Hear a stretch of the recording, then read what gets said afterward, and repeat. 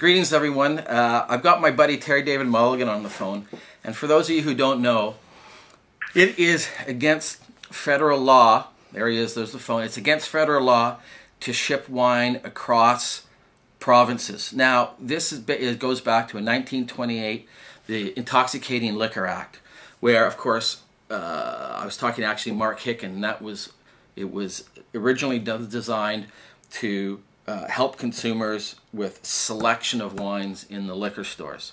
Now, in 1928, we didn't have a wine industry. Some 80-odd years later, we have a burgeoning wine industry in British Columbia and Ontario, but yet, these two provinces, if you want to build an international reputation for your wine, you can't ship wine to a restaurant or a consumer across the border to introduce to a business person, introduce for a friend. Now just imagine being in France and not being able to ship a wine from Bordeaux to Burgundy.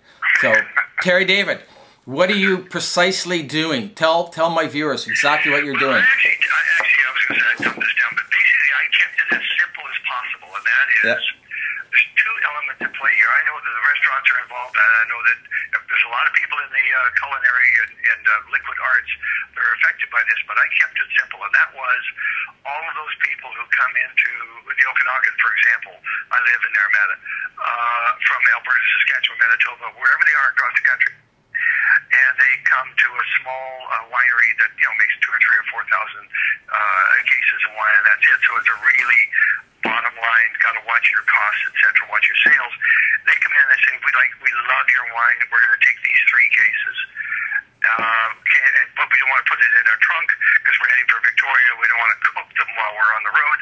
Can you ship these for us back to our home in Manitoba or Calgary? They're told, no, we can't do that.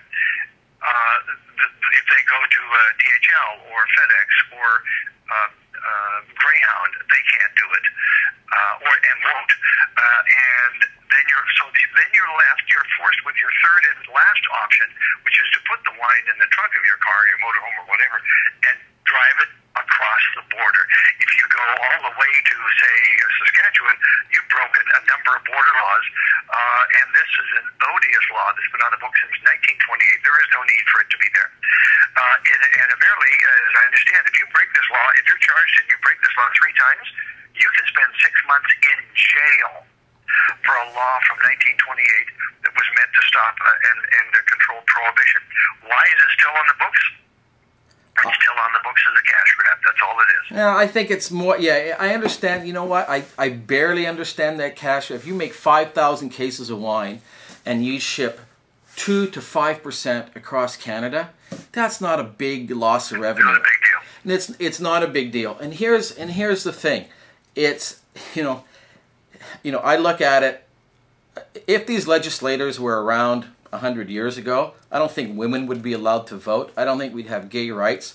And Rosa Parks would be still sitting in the back of the bus in the black-only section. Right. But that may be an extreme, but this is commerce. We're one country, and you can't ship a bottle of wine to a relative or to a friend and help build an industry and help build an international. Where's BC going to be in 50 years, or Ontario in 50 years, if we can't spread the love or spread what we do to our own people, never mind an international community? This law doesn't make sense to me, but, you can make silly sound positive in legal speak terms, and the politicians and the lawyers and all the rest of those guys are very, very good at making the ridiculous sound sane. Again, women couldn't vote 100 years ago because, apparently they weren't smart enough. Yeah. Try doing that today, right? It ain't gonna happen. So we got to think beyond this and go, where are we going to take our industry in the next 50, 60 years? And this is part of it. And so, listen, I've heard a number of people say, well, why are you doing this stunt? And I stop them right there and go, this is no stunt. This is no stunt. I have international work to do. Would never threaten my travel around the world by breaking a law from 1928. But but there's part of this that just compels me to do it because, first of all, the wineries, if they stand up, there are subtle economic reprisals from the liquor control boards. In other words, your bottle is pulled from the shelves or returned or just goes missing. But all of the wineries basically are not going to stand up and walk with me to the border. They're just not going to do it. However, if they all did it together, if they went as an industry, that would be interesting. If they, if we could get reps from 20, 30, 40, 50 wineries, there you actually have a movement going on. Exactly. But I'm prepared to go with myself and Josie, my dog, and my case of wine and walk across the border, and we'll see what happens. I'm going to challenge it. I don't know how it's all going to play itself out. Where are you going to be? Where are you doing this? What border? Where parts? We're doing it Friday the 13th because I'm headed for the Banff Rocky Mountain Food and Wine Festival. So I thought, well, I'm going down the road. I might as well make it high noon, BC time, Friday the 13th, Trans-Canada Highway. You go drive through Armstrong, and you Revelstoke, and you go Golden and Field, and then just before Lake Louise is the BC-Alberta border. I'm going to stop my car there. I'm going to get out, and at high noon, I'm going to gather with whoever is there with me, and I'm going to walk across the border. If they want to come, if they want to do their own protest, they can do it. I'm just saying, this is me and my dog and my wine, and I'm going across that border. Let's see how many people we can get there. If we get 100 or 200 people, even with one. Well, first of all, it ain't downtown Vancouver. It's the BC-Alberta border, and you have to be prepared to go down that road and then come back again. But how many opportunities do you get a chance to do this as a demonstration? As a one moment, let's do something. I believe our friends in the media will be there to cover it. They'll certainly generate some news, and we'll see what happens. I've been asked, what do I expect to see and hear?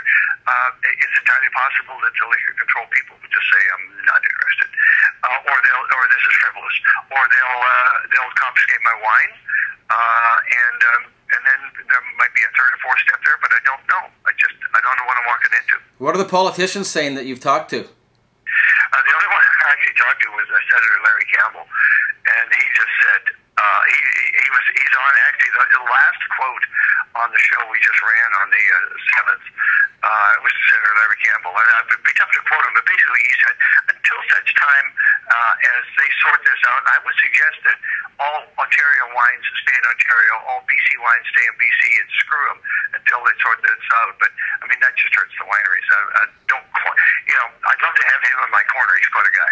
Yeah, he is quite a guy, and yeah, you want him in your corner.